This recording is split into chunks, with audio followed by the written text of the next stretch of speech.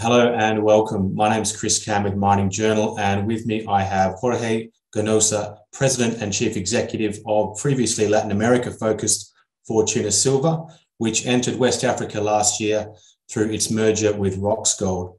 That deal added the Yaramoko Mine to the company's production base, with the growth potential as well through the Séguéla development project and nearby exploration opportunities. It's been an exciting transition, but not without its challenges. Welcome, Jorge. Thank you. Thank you for the opportunity. Fortuna is best known for its established production portfolio, mostly in Latin America, but I'd like to start with a development update, if that's all right. You began building Séguéla in September last year. How's that getting on? It's advancing according to our plans and budget. As of the end of January, we announced a project advance of around 30%.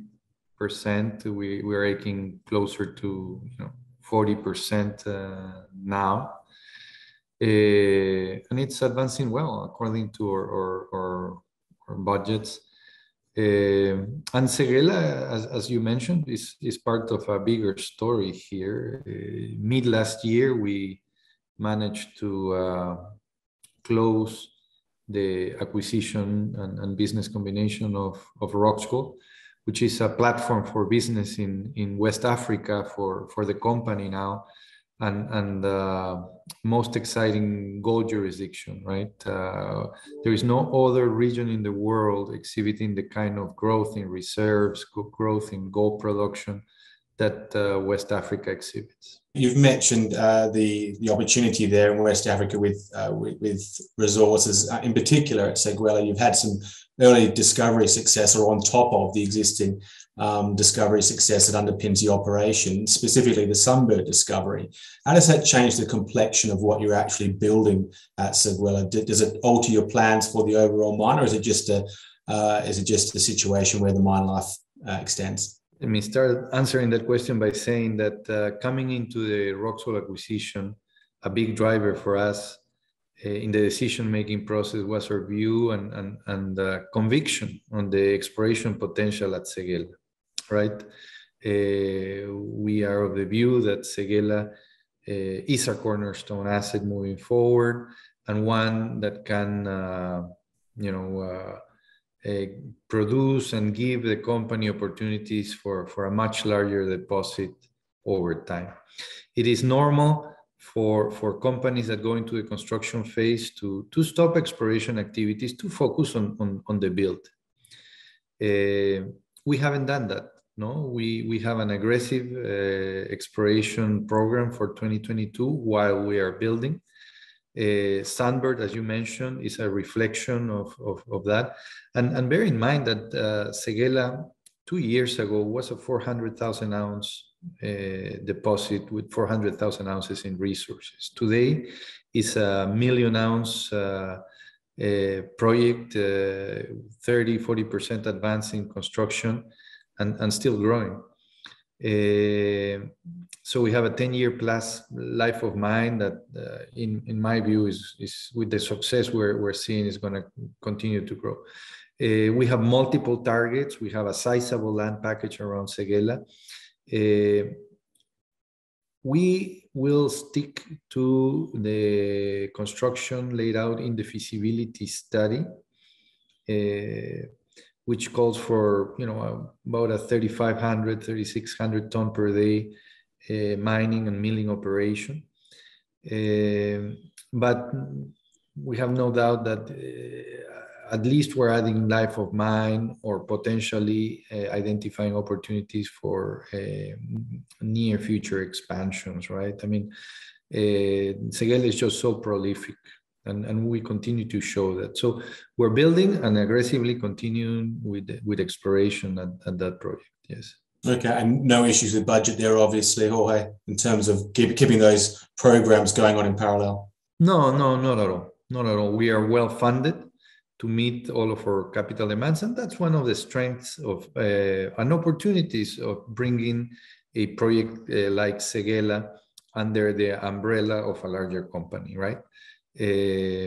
We're well funded. We have a strong treasury and balance sheet, and we can manage the construction of the mine and the aggressive exploration program at the same time. This year, Fortuna has its largest capital budget in its history, between sustaining capital at the mines, Séguéla construction and exploration. Our capital budget this year is $244 million.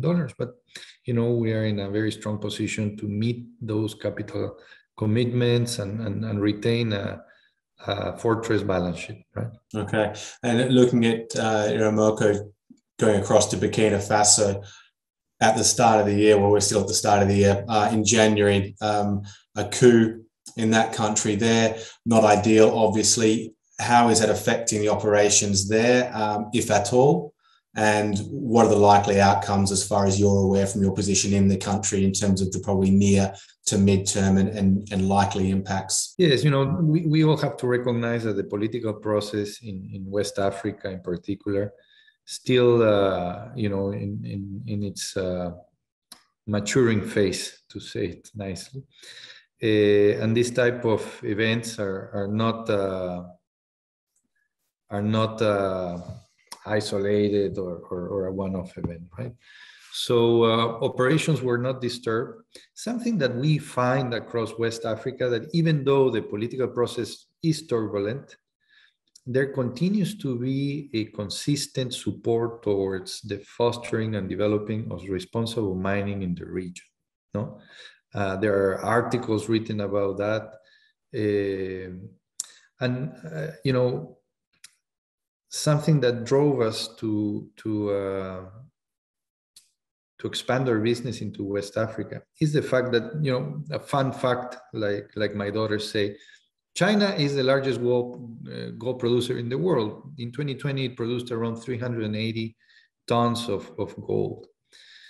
If we group the gold production of countries in Ghana, Côte d'Ivoire, Burkina Faso, Southern Mali, Guinea, if we group the gold production in that small geographic area, which fits within the state of Texas or half of Peru, for example, in terms of size, that region is the second largest gold producer in the world, ahead of the US, Australia, Canada, Russia. No?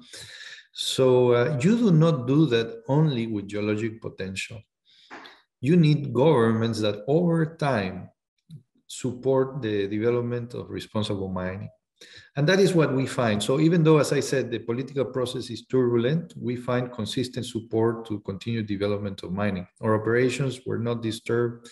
We did not lose one day of operations through the process, right? Okay, and we're talking a lot about gold ore here in terms of obviously production and its relevance on a global scale. The company Fortuna cut its teeth on silver production, obviously, across Latin America. Now with Yaramoko obviously adding to the portfolio, Séguéla coming through, another gold operation, Lindero, obviously in Argentina, a gold producer. Are there thoughts about changing the company name to Fortuna Gold, or at least Fortuna Precious Metals, something like that? Fortuna is a 16-year-old company, and strategy has been evolving over time, right? So yes, at the very beginning, some 15 years ago, our focus was silver in Latin America, mainly in Peru and Mexico, which are the two largest, among the three largest silver producing countries in the world, right? So bear in mind that in those days, silver was trading at around $3.80, and no one was looking for silver. No? So it was strategically, it made a lot of sense. Strategically, it made a lot of sense to be established in both Mexico and Peru. But since then, the company has grown, and our strategy has had to evolve. So we expanded our reach to gold as well.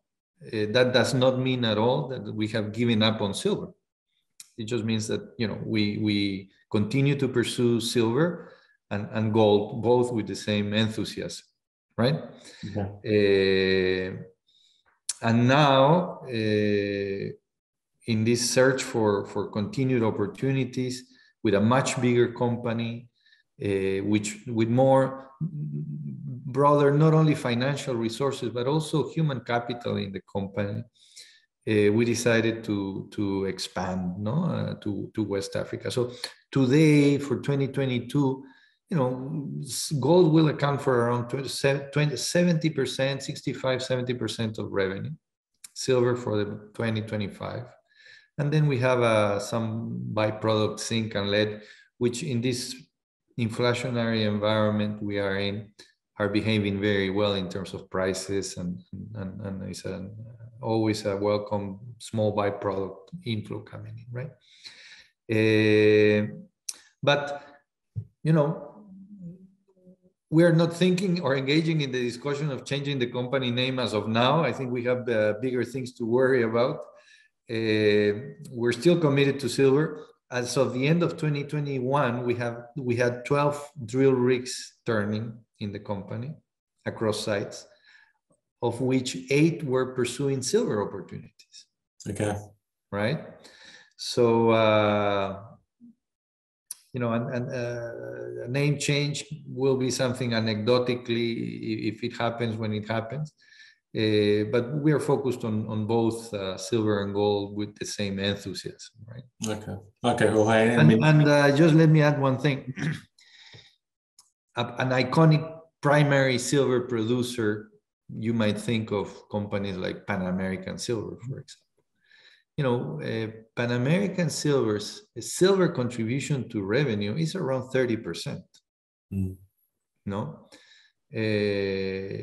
so the conundrum for silver producers is how to grow in production, in metal output, with quality assets, and retaining silver as a substantial percentage of revenue, right? It's difficult because those assets are rare to come, right? Focusing on the silver part of the portfolio, we are running out of time, Jorge, but I would like to get an update on how things are going across that Latin America portfolio, specifically with, you know, the silver operations there. There are some challenges, but as you say, you've come through one of your better years on record. Yes. You know, or across LATAM, you know, we had some, you know, permitting issues and challenges that we were able to overcome throughout 2021. In the later half of the year, one of our key permits was not renewed. We managed to get authorities to focus on the performance of our company and everything, and got that back, right? Basically, we were in material compliance with all laws, regulations, and whatnot. Peru has been going through a turbulent political process as well. You know, Peru had 5 presidents in the last 6 years, right? So, but it has not impacted operations, no? And Argentina, we see our production more stable now, no? After, you know, this is a mine that we brought into production and commissioned through the worst of COVID, right? So, our ability to ramp up was impaired by those challenges in a country that basically locked itself, right? Imposed severe travel restrictions. It was difficult to get the right personnel in country and whatnot. So the team has done a great job, but there's been a toll in a lengthy, tortuous ramp up, right? But the operation that's behind us, the operation is delivering, stable. So, you know, the LATAM portfolio is doing well. Okay, and just very quickly before I let you go, Jorge, inflation pressures at the moment are a reality for miners across the world, developers across the world. How are you managing that? And are there different approaches for the Latin American portfolio versus the West African portfolio? Yes, we have, for example, gone into some level of diesel hedging for the Argentinian operation, for example. So we have hedged one of our bigger costs, diesel in Argentina. That's one measure we've taken. With respect to the construction, for example, Séguéla, the project was ready to go into construction very early in July.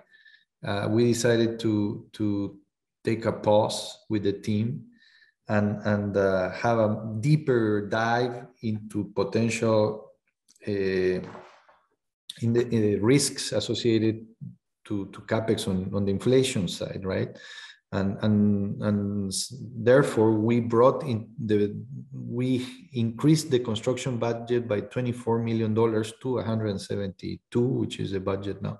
And those $24 million are basically accounting for inflation of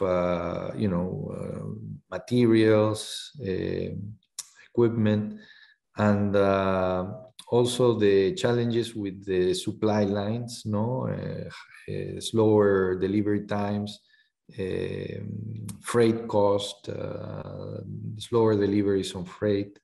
So all of those considerations were brought into our construction budget, with that inflationary field of view and an angle that we brought to the analysis, right? So that amounted to $24 million, additional $24 million coming into our final public capex figure we came out with, right? So yeah, absolutely. There is inflation. And, it is sometimes the expectation of investors that when prices rise for commodity producers, our costs stay flat. It's never the case. We aim to keep a growing margin, but margins, cost doesn't stay flat when we're in a commodity price environment like we are right now. Understood. Jorge, thank you very much for your time. Jorge Ganoza. Thanks for joining us. Thank you.